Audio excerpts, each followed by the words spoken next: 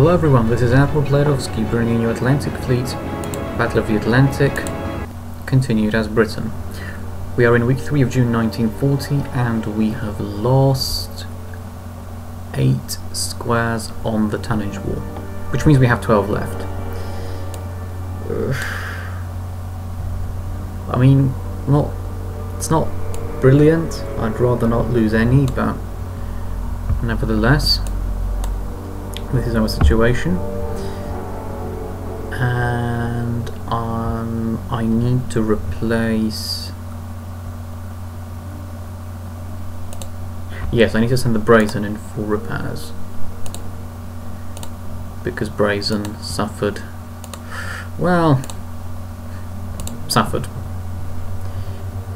some level of damage. So that means once again I'm going to have to split these guys off, one each, in Scarborough and in the East Greenland Sea. Over here I will need to pick up a battleship, I think. Or actually no, maybe not yet. But you need one now? Or should I wait until August 1940 and then get it? I don't know. It's tricky because on the one hand I'd want to have it, but then on the other hand, you know, why would you get it now? So that it gets sunk by 1940? I mean, sunk by August 1940. I think what I'm going to do is, how many ships do I have that I could potentially get?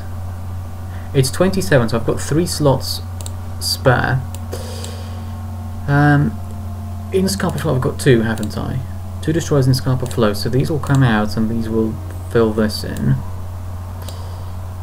And over here I'd only need 1 more destroyer. Alright, yeah, that's fine. What I'll do then is I'll get myself 1 more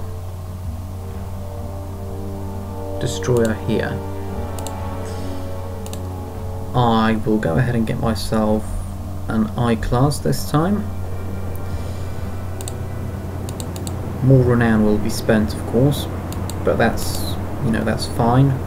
For now, at least, renown is not a huge issue. Granted, that could change. I could be very short on renown very quickly, but you know, hopefully that doesn't happen ever. Right, let's send the Ilex across here. And then we'll send the Ilex down into the Azore Isles. How many torpedoes do you have? Enough. Alright. Press on. Ah, we've lost a square. But we might get one back because it'll be a new month soon. Hopefully. So the Germans are almost halfway to beating us. That's not good. At this rate we're going to lose. Because it's June 1940 now, well, almost July. And we need to survive until December 1941 for the Americans to enter the war. And then we're basically safe, because Germany has to sink 700,000 tons of shipping a month then, and that's just not going to happen. But for now... Well, I don't get it. It was 154,000 before, and it was fine, but now all of a sudden we've lost a square. Why? So what happened in that short space of time? Oh, maybe that's why. Norway.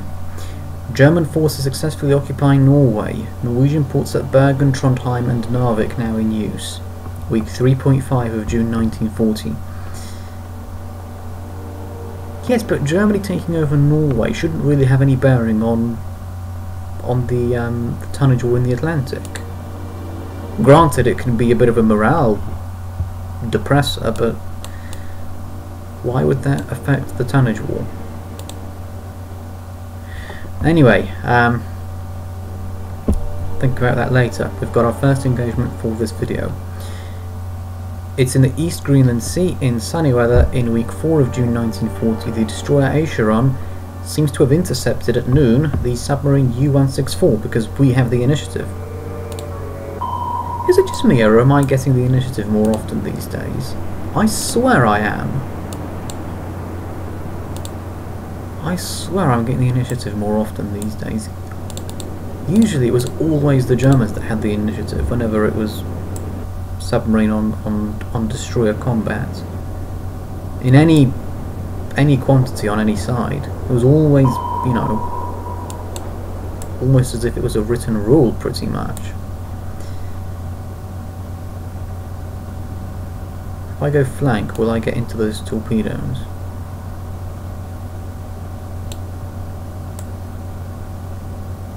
You'll get close, but you won't actually get into them. Alright, that's fine.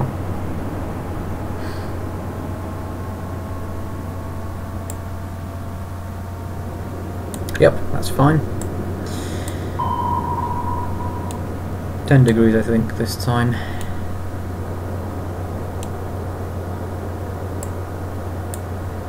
There we go, 4,974. Those torpedoes have gone, no action. Stand by the torpedo tubes. Nice and easy to start us off, it would seem this time. Just under 4,000 yards to go. That is a good enough range for me to fire and be confident of a hit. Drop and splash. Off you go. Torpedo has been fired by U-164. Unfortunately, this will be too little too late because here comes my torpedo. There we go. U-164 has been sunk. Good. Action report. On the British side, the destroyer Acheron received no damage whatsoever. On the German side, the submarine U-164 was sunk for 1,032 tons. Nothing sunk in either category on the British side. Warship tons sunk on the German side, 1,032. Merchant ship tons sunk on the German side, 0. 1,032 renown earned. Sargasso Sea, week 4 of June 1940. Allied merchants attacked by warships. 73,500 tons of merchant shipping sunk. We've got a square back on the tonnage wall. We're not giving up.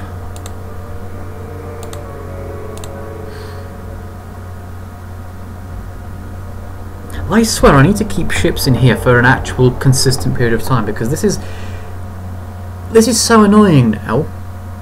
This is like the 3rd or 4th time it's happened. Well, we know that we've got no battleships to encounter, so I'll send in the Sheffield and the Suffolk. It's probably just a destroyer, but, you know, better to be safe than sorry. Right, we've got a destroyer that's popped out here.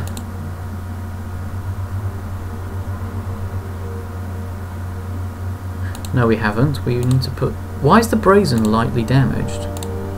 I was supposed to put the brazen in for repairs.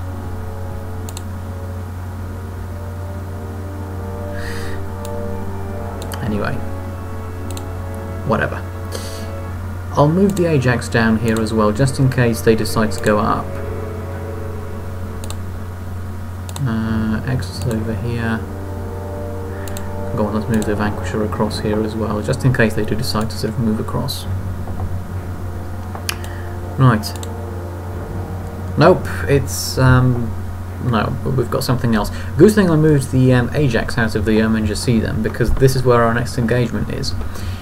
It's in the Erminger Sea in partially sunny weather in week 0.5 of July 1940. The destroyer Beagle has been intercepted. It's come under attack in the afternoon from the submarine U-127. U-127 has got the initiative on this occasion, making full use of it by firing a salvo of 4 torpedoes, but not doing it very well. Because what I can do now is go flank, hard a port, and I've dodged all the torpedoes pretty much immediately. No air support, of course, because we don't have any carriers. I always like to think there will be at least just one plane rogue somewhere, perhaps. But it never happens. Never really happens. But this isn't really an engagement where air support is absolutely critical. One destroyer on one submarine, I think, at this sort of distance as well, is something I can very much handle. I mean, air support would only make it easier, so it's not going to make the difference between winning and losing. So they're going to continue firing off torpedoes, but we are so far away that by the time the torpedoes even get to us, we've got plenty of time to react. Go 10 degrees to port.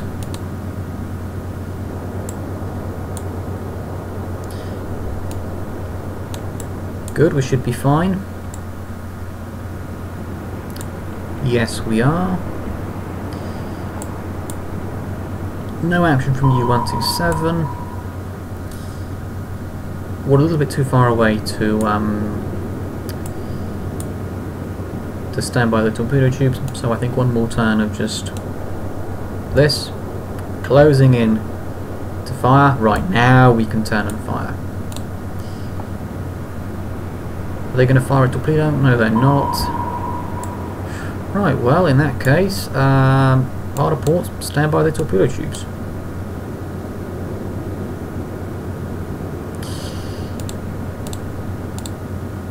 We've got 7 torpedoes available. Easily enough to deal with one submarine.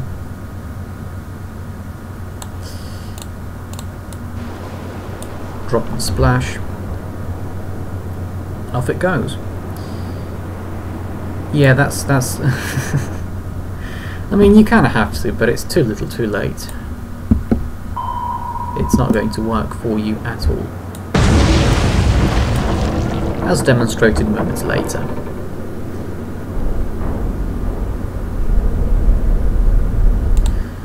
Action report. On the British side, the destroyer Beagle received no damage whatsoever. On the German side, the submarine U-127 was sunk for 1,032 tons.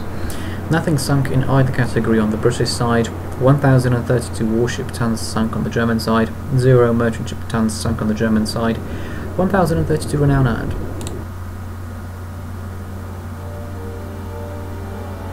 Why can I not see the map? Are you seeing this as, or rather, are you not seeing this as well? Why can I not see the map? Let me restart this. Oh no, have we completely broken it? Nope, we've got it back, we've got it back, we've got it back. Danger has been avoided. Right. Well, that's a good news for us. Brazen will be out in 2 turns. We've dropped below 150,000 again on the tonnage wall, so that's good. 99 naval vessels sunk for Germany, so almost 100. Are you going to be the 100th? I think you are. West North Atlantic, in cloudy weather, week 0.5 of July 1940, the destroyer Vanessa with no damage and the destroyer Vanity with medium damage, which I was supposed to send to a shipyard because it's got no torpedoes, have come under attack in the morning from the submarine U-29. U-29 has the initiative. Let me guess, the Vanity is going to be the one that's closer, in a better position to fire torpedoes, and is going to be very vulnerable because it has no torpedoes available to fire. No, that's completely wrong. The Vanessa is the one that's closer. Ah, right, I get it. So sink the Vanessa, and then the Vanity can't really do much on its own. That would have been my second guess. but not on this occasion. I think on this occasion we will we'll come away for having dodged all the torpedoes. Right, you've got no torpedoes, so I think quite frankly what you should do is just make smoke and disengage. No point even putting you up to flank because you're already far enough away from the submarine. No action. Let's again go. I'll go hard starboard. I'll increase the speed ever so slightly. Now this has cleared it. Right, can you see? This is the torpedo over here. This is the destroyer over here, the Vanessa. This has clearly cleared that. If I see an explosion now, I will not be happy. I'll be wondering why that has happened.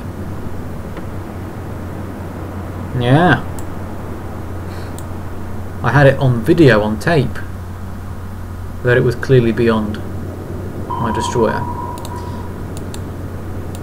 Or maybe it's within a certain range, like if it's only just cleared, it'll just explode anyway.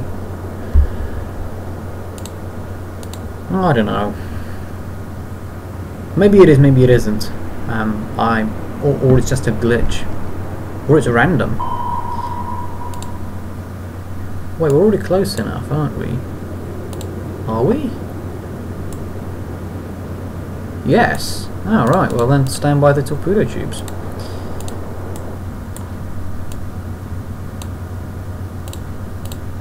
Drop and splash.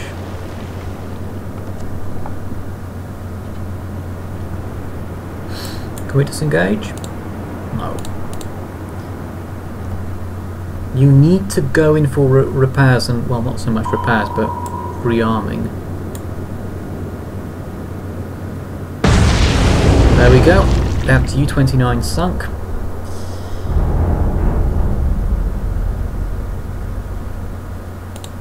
Action report. On the British side, the destroyer Vanessa received no damage at all. The destroyer Vanity ends with medium damage. On the German side, the submarine U-29 was sunk for 800 tons. Nothing sunk in either category on the British side. 800 warship tons sunk on the German side. 0 merchant ship tons sunk on the German side. 800 renown earned. There it is! Finally! You're an absolute menace. You've sunk many tens of thousands of tons of my allied shipping. Sargas OC, mostly sunny weather, week 0.5 of July 1940. The heavy cruiser Suffolk and the light cruiser Sheffield, which has got medium damage, and a merchant ship C2 freighter have intercepted the menace that is the destroyer Z4, which has been sinking many tens of thousands of tons of allied shipping at dawn. We have the initiative as the British on this occasion. Right. Time to sink you, send you where you belong. Flank, hard a port. It's been a while since we've seen a surface engagement as well, I may add.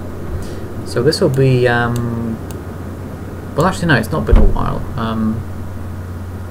It just feels like it's been a while. Just in case you're wondering, I do have the correct settings on this time. Although the settings weren't really that much off when they were incorrect anyway. It was realistically only just the wind affecting the player shells that was the problem. Everything else was on. Hard difficulty, elite gunnery. Suffolk, open fire. Shoot.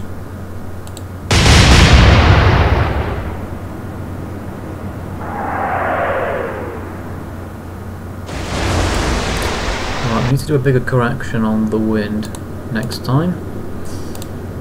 Sheffield, hard a port. Can we bring a broadside? Not yet. 22.2 is suggested.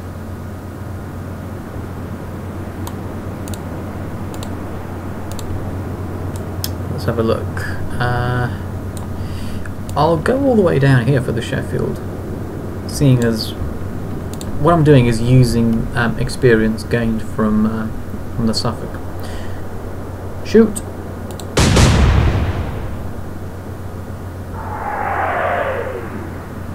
Yeah, that's pretty good, I would say. Merchant ship, just go flank and harder port. Seeing as there's only one merchant, it's no need to use the move all function. Now then, Z4. Who are you going for? You're going for the Sheffield, are you? With some level of success. Yeah, I'm not really going to allow you to do that, to be honest. Let's move the Suffolk along. Right, 25.7 was, well, it was anywhere but the target, it would seem. Now they're saying 22.1. I'll go maybe 22.7. And I'll put the guns down here. Right. Shoot!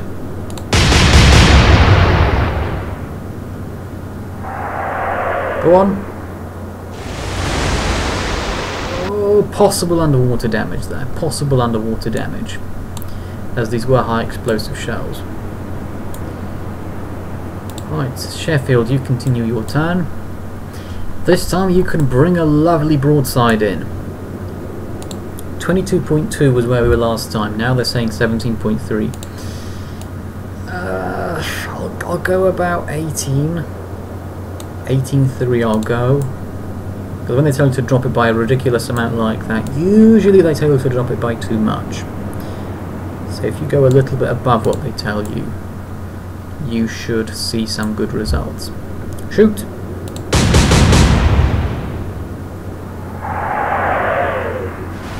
Yeah, even 18.3 was short, so imagine what 17 would have been. 17 would have been way off. Unfortunately, we've not scored a hit yet. Or at least not a proper hit yet. And they've scored 2 on 2 separate salvos. I don't particularly like that. That's not a very good proportion. 0 to 2. Right, 22.7 was still a little bit long. They're saying 18.6. I'll probably go down to about 20.7.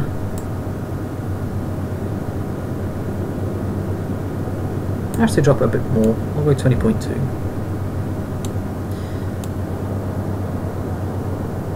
Hopefully that was a good decision to go a little bit lower. Shoot! Go on! Yes! Good decision. It was a good decision to do that. Good. Right, let's move the Sheffield along. Right, 18.3 they're saying was good. Was it? Not entirely. I think a little bit more on the elevation and then it'll be good.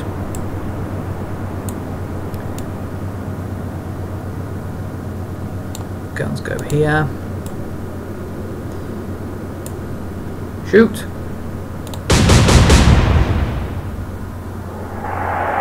Ah, yeah. Better. That's better.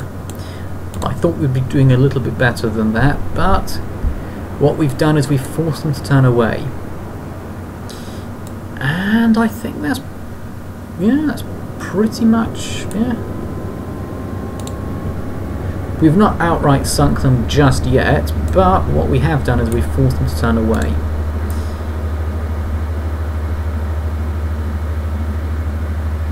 They've moved away slightly, so I'll increase that to probably 20.6.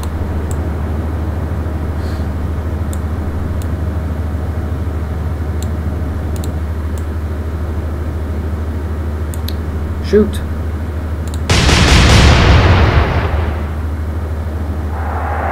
Go on! Ah, yes. Good. More hits have been scored. Let's move the Sheffield along. Right, how was 18.6? 18.6 was good. Might drop it just a tiny bit down to 18.4. And this time I'll correct a little bit less for the wind. Go about here for the correction. Shoot!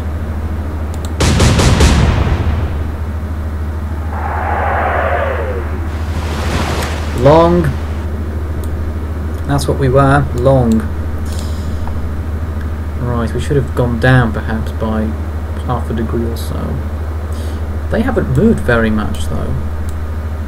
Rather interesting to see.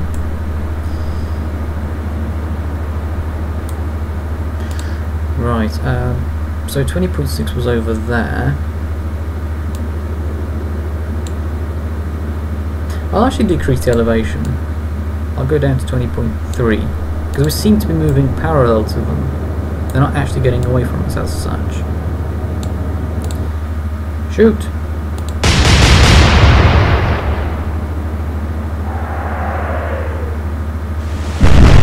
Oh, yes.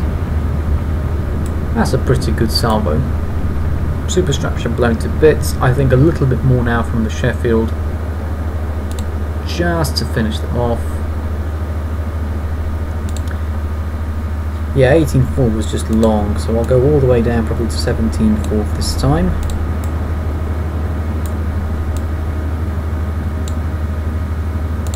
Shoot!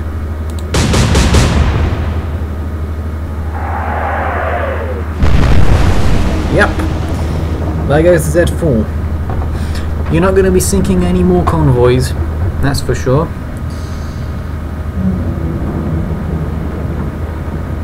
Right, so let's call that done.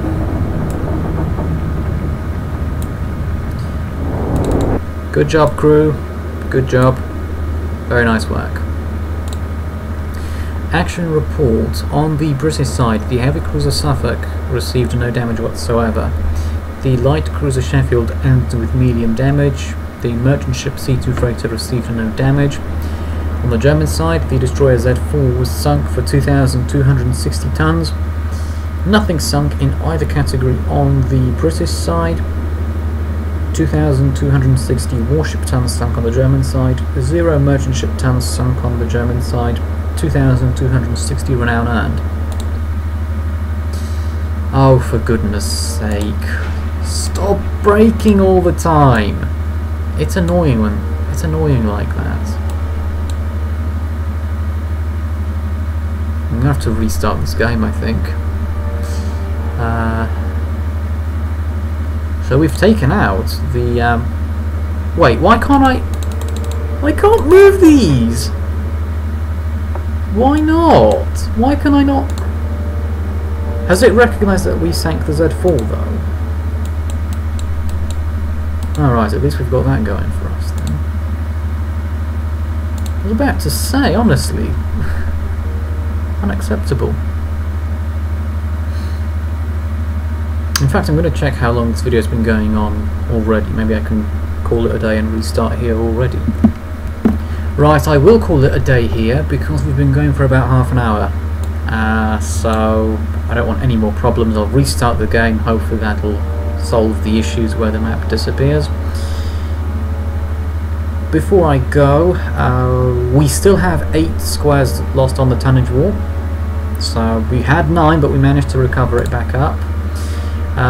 These are the stats. Week 0.5 of July 1940. Naval vessel sunk for Britain 13. Naval vessel sunk for Germany is over 100 now, approaching 300,000 tons. Allied merchants sunk per month has dropped back below 150,000 per month, which is good to see. If we have a look at the ships lost on both sides, you can clearly see the German side is much longer. We've lost some ships as well, the most significant of which was the Renown, but Germany is in much worse of a position in terms of ships lost. In terms of convoys lost, they're in a better position because they've sunk 1.6 million tons and over 400 merchants. But we're holding on for now. So that'll be all from Admiral Playerovski for this video. If you're enjoying this series, if you enjoy the content, leave a like and subscribe. Thank you for watching this video. I hope to see you in my next video. Bye bye for now.